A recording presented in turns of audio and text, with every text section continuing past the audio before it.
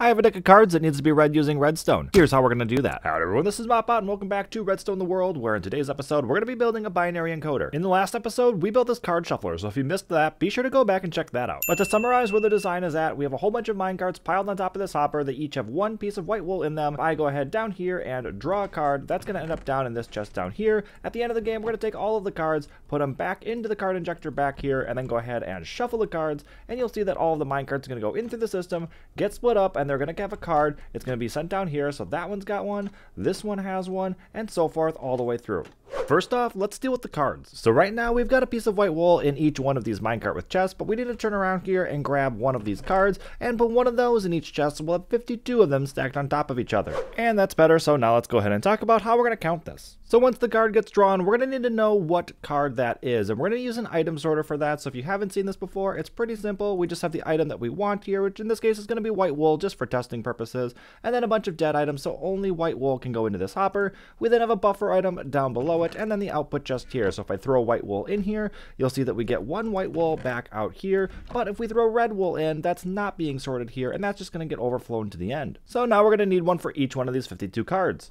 And there we go, we have all of the 52 cards in here, and I've labeled which hopper is sorting which card. So for instance, the ace of spades is going into the first hopper here, followed by the ace of clubs and so forth, and then all the outputs are pooled by value. So for instance, all the aces are worth 11, which will all go into this first chest, all the 2s are worth 2, all the 3s are worth 3, but then coming on down to the end here, all the 10s, jacks, queens, and kings are all worth 10, so those all pool into the final chest down here. And underneath each one of these numbers, I've made a note of the binary representation of the decimal number because that is the value that we have to encode. And if you don't understand binary, it's really quite simple, where in decimal or base 10, each digit represents an increasing power of 10 from right to left.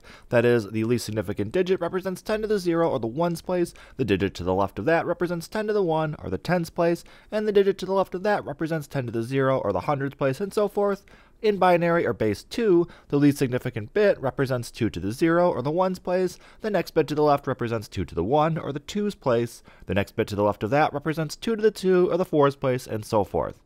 It's pretty straightforward then, when if you have a 1 in a column, you include that place when summing to the represented value.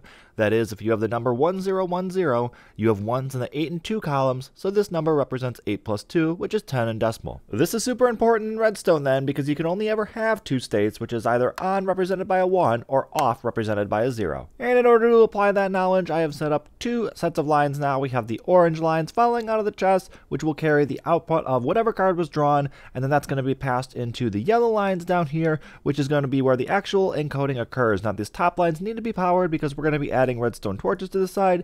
These need to be off by default and then turn on when an item enters that chest. So in order to do that, we have to invert all the signals out of those chests and then follow that same pattern that we had down there before. Wherever there is a 1 is where we are going to place a redstone torch. So 1 0 1 1 is going to be 1, not here because that's a 0, 1 1, and then for 2 it's going to be 0 0 1 0. So not here, right here, not there, and then we need to follow that pattern all the way down. And just like that, there is all the torches in place here. Now if we go ahead and pick a random one, let's just choose 3 and dump that in there, we will see that this now turns on, so we get 0 0 1 1, and if we take a peek down here, I put a little cheat sheet in there to follow the same pattern as before, where it's 1 2 4 8 reading from right to left, and since we have the 2 on down here at the end, we add the 2 and the 1, which is 3, and that is all good. Now we did not need an extra rail over here because this was enough to encapsulate all of the numbers that we are actually encoding here, and since there are 4 rails, this is known as a 4-bit encoder.